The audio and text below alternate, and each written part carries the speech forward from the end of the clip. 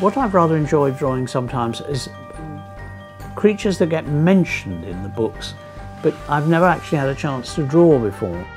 Wangdoodles are worse, his mother said, and hornswogglers, and snozwanglers, and vermicious canids. And worst of all is the terrible blood-suckling, tooth-pluckling, stone-chuckling spittler.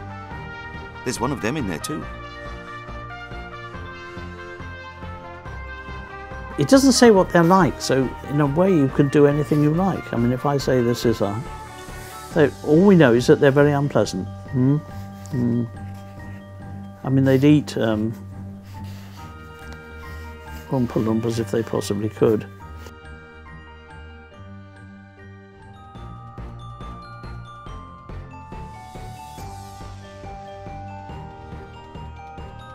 If you like to draw something as well, you can make up your own version of it, because that's one of the good things about drawing, really, is you can have, if nobody's telling you otherwise, you can have whatever you like.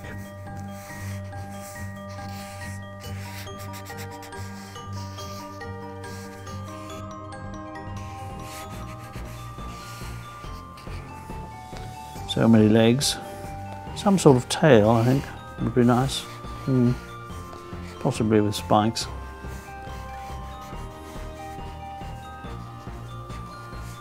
Because it has to be very unpleasant.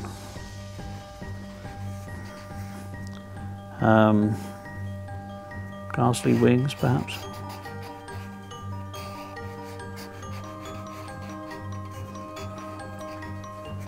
A few more spikes. Spikes and bumps are always very enjoyable. Right.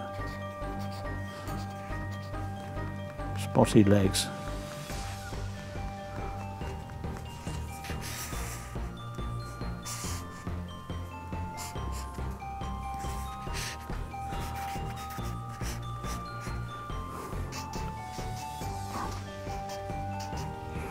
Horrible claws.